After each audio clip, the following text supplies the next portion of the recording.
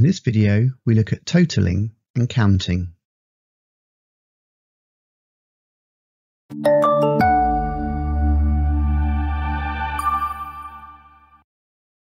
Totaling and counting were introduced in our previous video titled Other Standard Methods of a Solution. In this video, we'll look at how these concepts can be implemented in various programming languages. We'll remind you of the Cambridge IGCSE pseudocode that you'll see in the exam at the end of this video.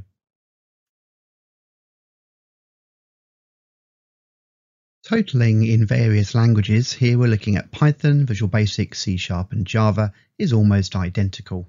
The only difference you can see here is that C# and Java require a semicolon on the end.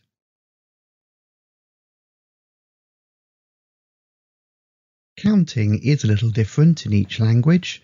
We can see here there's multiple ways of doing it within a given language. So there's a way which we could argue reads better, but is slightly less efficient in terms of coding. So in Python, we've got number of students equals number of students plus 1. And a very similar thing can be seen in Visual Basic, C# and Java. However, we can perform the same thing, but by typing less. So in Python and Visual Basic, we can say number of students plus equals 1. There are similar concepts that can be used in both C# and Java shown on the screen.